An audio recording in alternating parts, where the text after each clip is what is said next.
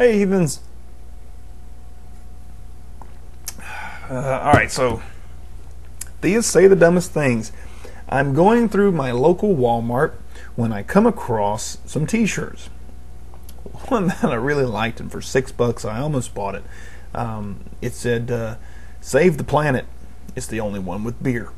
Thought it was very fitting and suited me just fine. However, as I was there and I was looking at it and showing my wife, I happened to glance over and I noticed a few religious t-shirts there.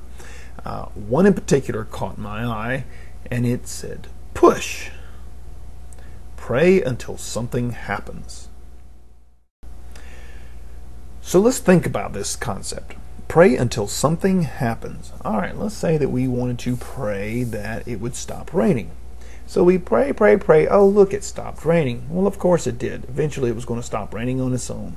So yeah, I guess if you pray long enough, something will happen. Maybe we pray to get better, but instead we die because we didn't do anything about it. Well, something happened. I guess we go on to heaven then.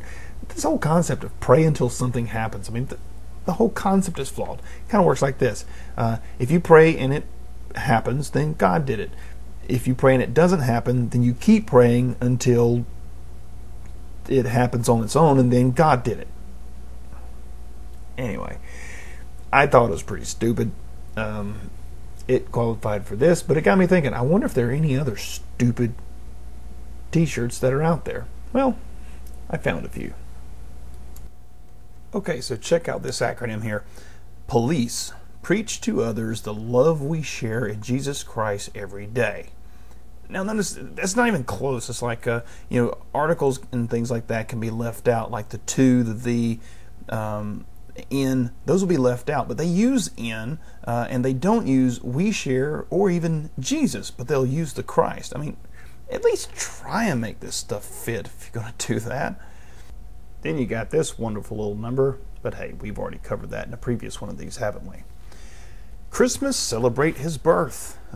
It's supposed to be read, Christ must celebrate his birth, except for must is misspelled, and let's face it, his birthday's not December the 25th. Who are they trying to kid? What God told Moses about abortion, thou shalt not kill. Except that God later commands Moses to rip out the babies from the bellies of the pregnant women, and so apparently God doesn't have a big problem with abortion after all. This one's nice. Lord, keep your arm around my shoulder and your hand over my mouth. I know a few of them that need to have someone's hand over their mouths, that's for sure. How about happily forever after? I guess now they're starting to admit that it's a fairy tale.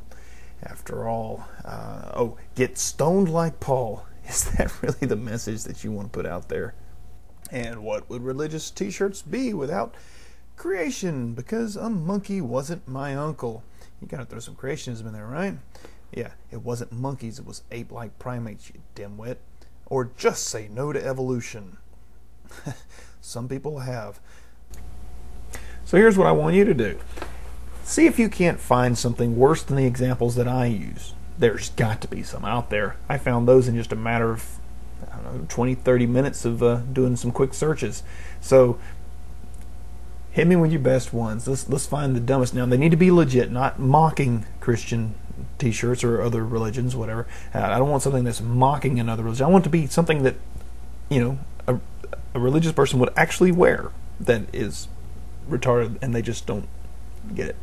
Anyway, looking forward to your responses, but remember, don't take my word for it. Think for yourselves.